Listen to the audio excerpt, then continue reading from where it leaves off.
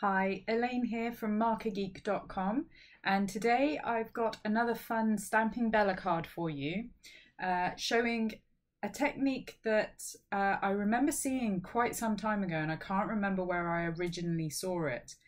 But I was thinking about some different ways that we could use the Zig Clean Colour Real Brush Pens. And I remembered seeing somebody using water-based markers with glycerin to create backgrounds very much like distress ink backgrounds, because of course distress inks are glycerin based, if I remember correctly, which is one of the reasons they're so blendable.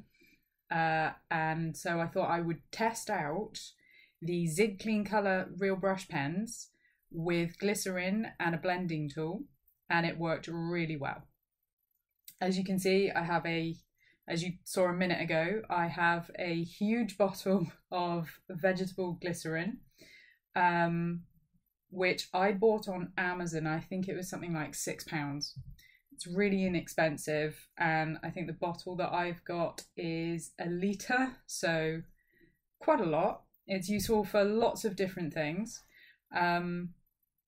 Yeah, so about this technique, all I did was, as you could see, dropped a little bit of the glycerin. You really don't need very much, and in fact you don't want to oversaturate with it. You only need a really tiny amount, and as you can see, I hardly used any of the drop that I popped on my craft mat. So I dropped a little bit out, got a clean blending foam, one of the Ranger mini ink blending foams, and picked up some of the glycerin and worked it into that foam. Then scribbled some of the Zig Clean Colour pens onto my craft mat and picked the ink up with the same foam pad, worked it in, and then worked it onto the paper and very much blended like I would with distress inks. And as you can see, the water spray technique works really well with it too. You get those nice water droplet effects. I also used really inexpensive cardstock for this. I didn't use the Bristol Smooth that I normally use. I wanted to see how it would work on my inexpensive Paper Mill Direct white plain 250 GSM cardstock that I use for my card bases. And it worked really well. I seem to remember that I have used distress inks on this cardstock before, and it has worked really nicely. So I'll have to try those again, because it is a really nice, inexpensive card to use. I found that building up the colour was really quite nice. It worked. I was able to get some really nice soft colour. It took a little while to build up some of the deeper areas of colour. But if you don't have anything like the distress inks, etc., this is a really nice way to get some more mileage out of your existing supplies. You could use any water-based markers for this, even maybe if you had some of the cheap Crayola super tip markers, which I have. I might give those a go at some point. I have those for when we see our nieces, so that they can colour, and also for doing some stuff in colouring books. Also, you could try any water-based markers that you have with this. As I say, the glycerin is really inexpensive, and it has many uses, from refreshing watermark ink pads, etc., to popping in with cheaper watercolours to prevent them from cracking in your palette, etc. I'll pop a link to a video I found, I think it was from the Frugal Crafter, that talks about lots of uses for glycerin. I did move on to stamping on the Bristol Smooth cardstock that I usually use, just for the colouring portion of the Stamping Bella images, the Under the Sea. I think this is the Under the Sea Critters collection or something, I forget the name exactly. I did try colouring with the Zig markers on my Paper Mill Direct cardstock.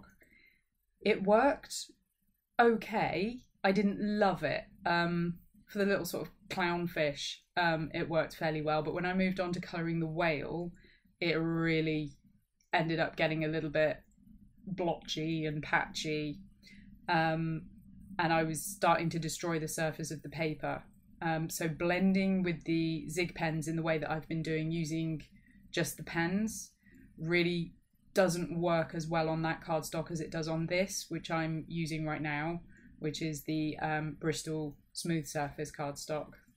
This is really the best one that I have found for using the pen blending technique with the Zig markers. Yeah, so I stamp these, I'm colouring them, and I then move on to die cutting them to pop onto my card. I will pop some music on quickly while I finish the colouring portion, and I will come back to you after that.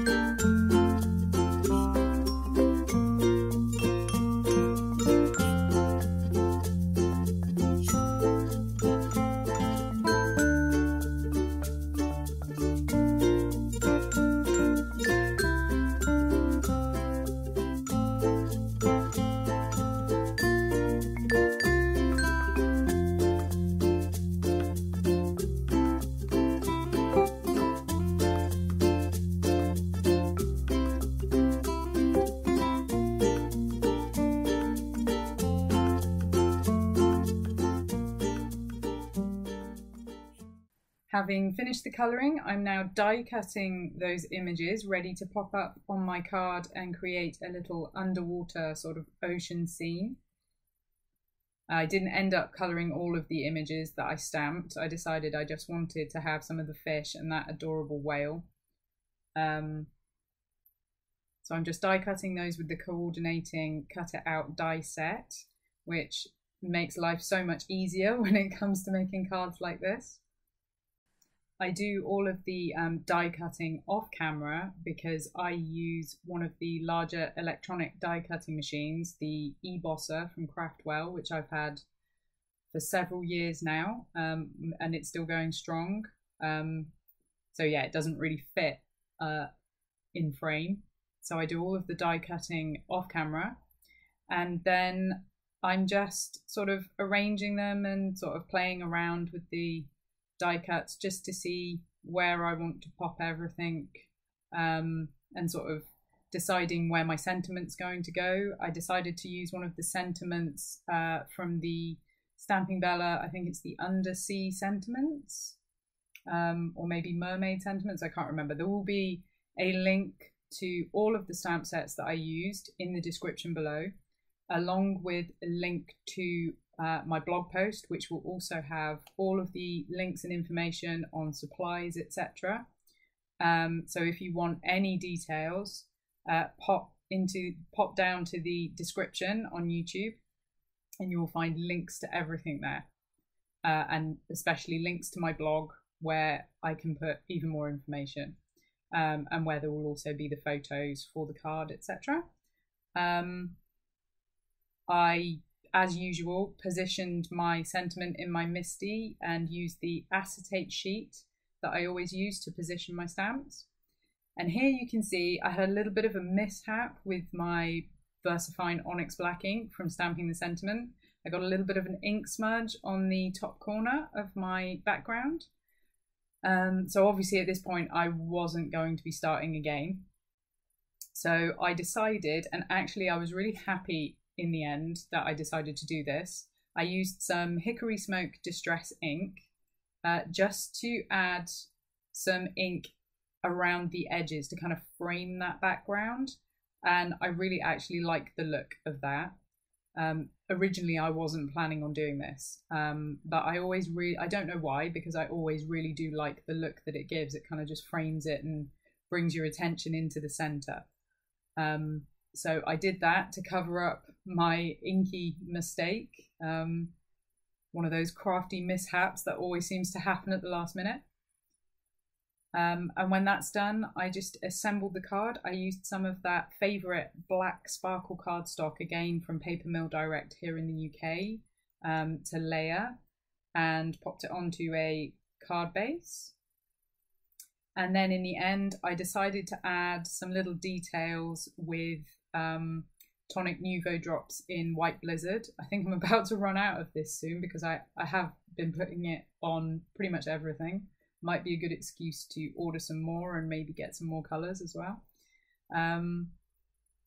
So yeah, as you can see, I'm using Fabri-Tac adhesive as usual to glue everything down. And that's pretty much it. So thank you for joining me today. Don't forget that all of the info and all of the links will be in the description below, including a link to my blog post. And if you've enjoyed this video, please do like and subscribe, and I will catch you next time.